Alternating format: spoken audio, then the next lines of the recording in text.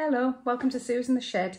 I'm just going to give you a really quick tutorial today on adding tassels, and you can add these to anything, but I'm adding them to this rainbow wreath.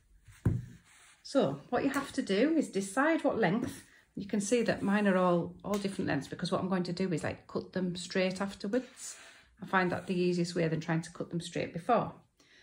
So get some yarn, have a rough measure of what kind of length you want them to be, and for these ones I'm doing 5 lengths, so it's 1, 2,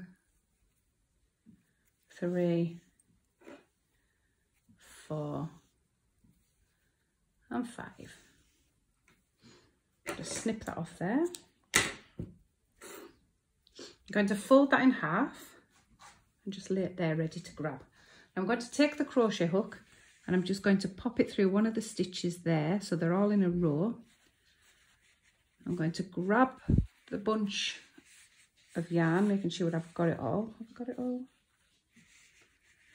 Try that again. Grab the bunch of yarn, keep it tight so the hook, sometimes it's better to use a bigger hook, but I was too lazy to go and get one. So you're just going to drag it through, pull it through a little bit like that. Open it up with your fingers and you draw the rest of the yarn through that loop.